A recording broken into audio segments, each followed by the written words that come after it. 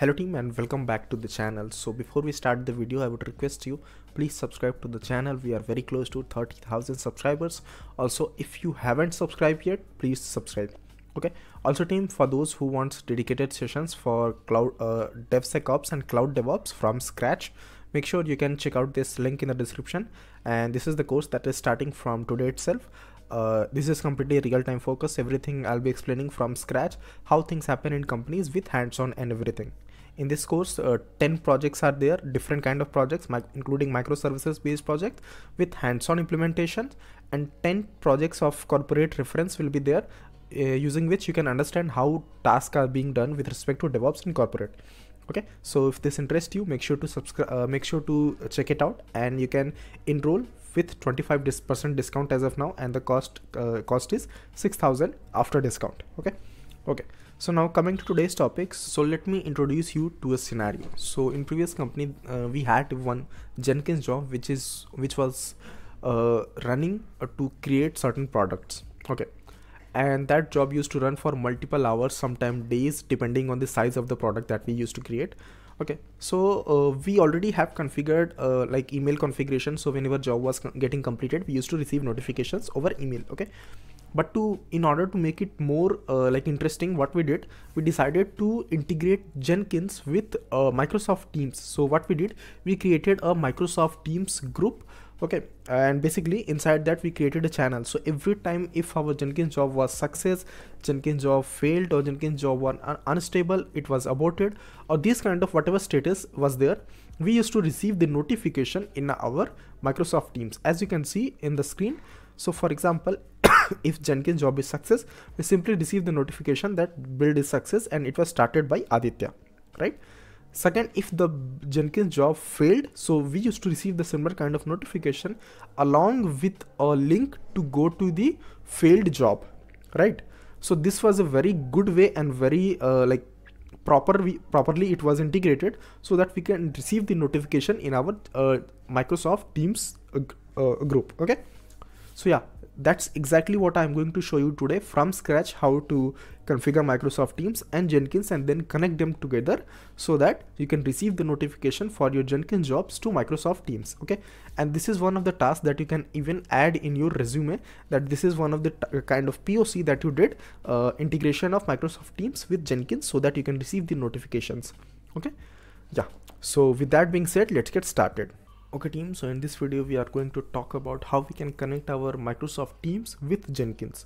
Okay, so main purpose for doing this is that we can be notified about the status of our Jenkins job. For example, if the build is aborted, if the build failed, or if the build is success, build unstable, or build to normal, all of the status we can be notified. So for example, let's say we have some Jenkins job which runs for long hours, right? So we cannot sit and monitor the status of the Jenkins job. So for that purpose, this method of connecting Jenkins with Microsoft Teams will be really useful, so that as soon as the build is completed or failed or anything else like that, the status, we can receive it in our Microsoft Teams group. Okay, and this is one of the tasks that I used to do previously. There was a POC and I implemented this and showcased, and then we started doing this. Okay, so for that, what we need Microsoft Teams and Jenkins, and let me show you how we are going to complete this whole process. Okay.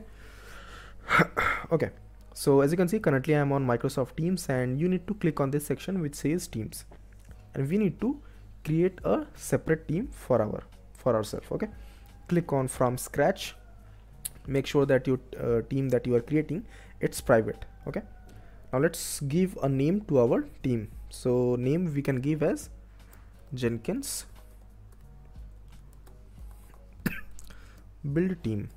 Okay, because of the purpose I'm naming this Jenkins build team, and in description also we can write as Jenkins build notification. Jenkins notification, right? So now we can click on create, and this will create the team. Let's wait for it. Okay, so the team has been created. Now we need to add some member. So let's provide the name to some person that we want to add. So I will add one of my friend, and let's click on close. Now the team has been created.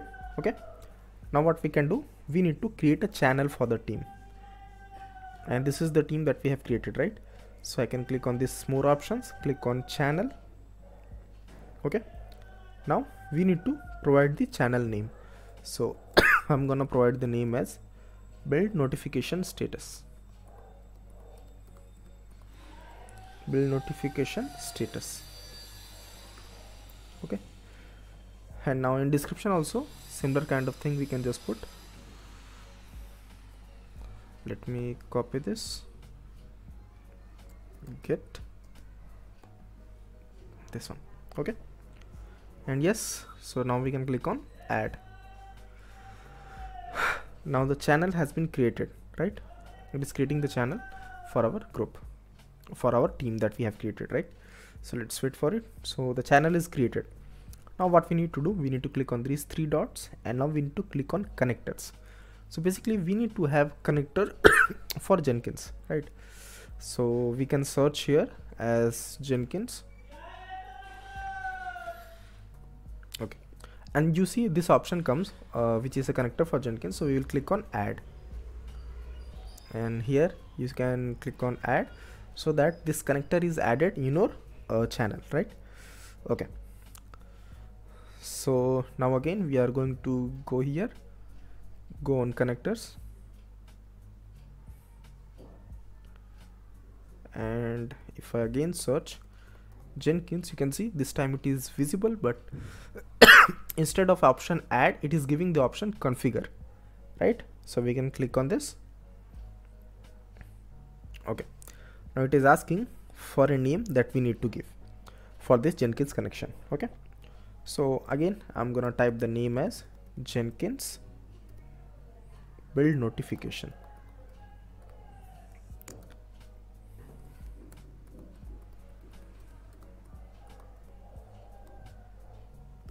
Okay, click on create.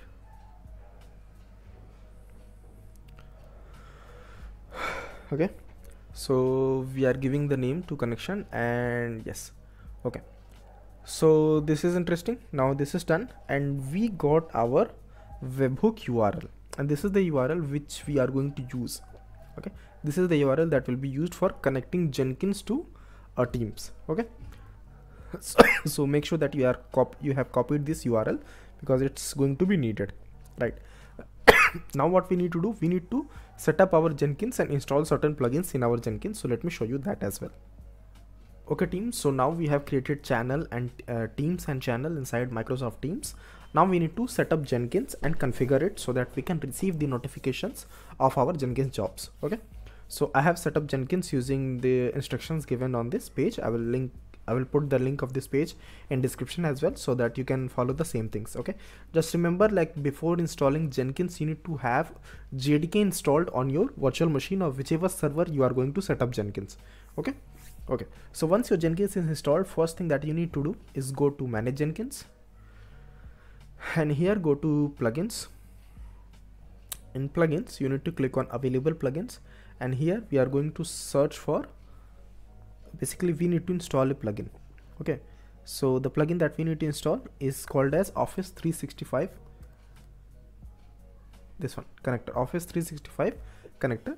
So we will select it, and we will click on install and scroll down to see the status. And here once, yeah, you can see it is success now.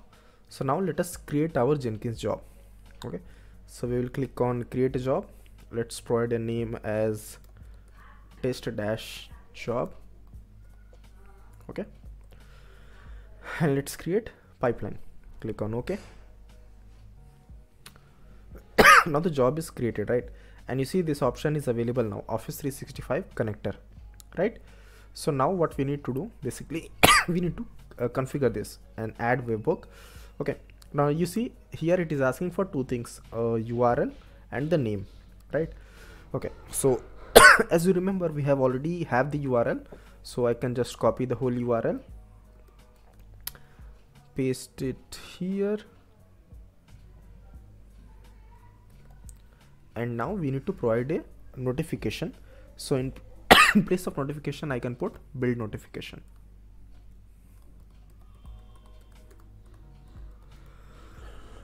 Okay, now we need to select the status on what kind of status we should receive a notification. Okay, so by default it is set up to success, failure, unstable, and back to normal. Okay, in case you want to select notify on aborted of the Jenkins job, that also you can select. Okay, now rest we don't need to change anything and it's fine, right?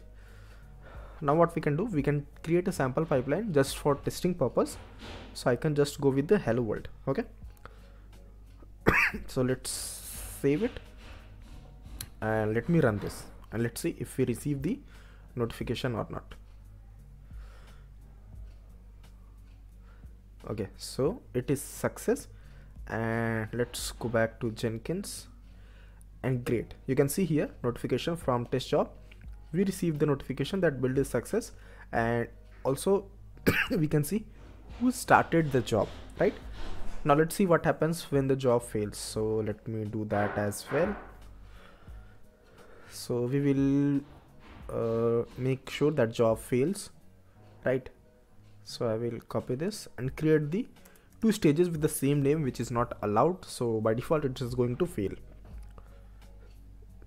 So let me trigger it, and immediately it failed. Okay, let's see some status. Okay, match status failure. If we go here, we should be,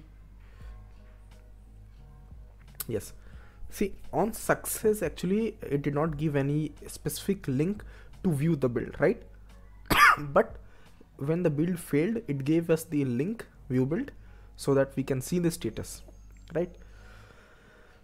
And you can see yeah, so this is very interesting, as you can see now, right, that whenever you trigger your build, it can send you notifications on your Google Microsoft Teams. Okay, basically how it was being used in my previous company is that we would receive the like we had a specific job that used to run for multiple hours, and whatever the status of that job we used to receive in the Microsoft Teams channel. Okay, so yeah, this is really useful, and I hope this was found useful by you as well. So make sure to implement it and let me know if you are facing any issues. So that will be all for today, and thanks for watching. Have a nice day, team.